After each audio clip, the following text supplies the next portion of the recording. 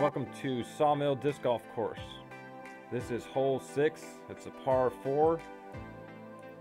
Comes out of this initial tunnel. Got to make this corner here, ideally finishing a little to the left near where that palm is. And then we're going to turn a little right. And this is the shorter of the two pins. This is the B position. Measures in at 472 feet. So you see my initial drive here.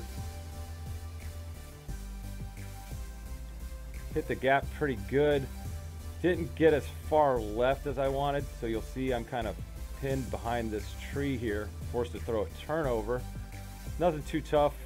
I threw a putter there and gave myself a good look at birdie. Easy 3 there. Second pin's a little tougher and a little longer, as you'll see in a moment.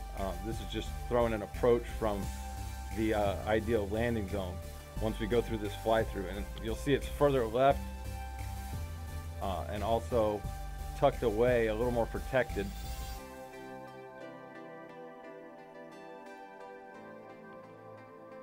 .547 feet. So this is the shot from my approach on this one. I like to throw a thumber here, and went a little bit right, but still not bad. I'm on the green,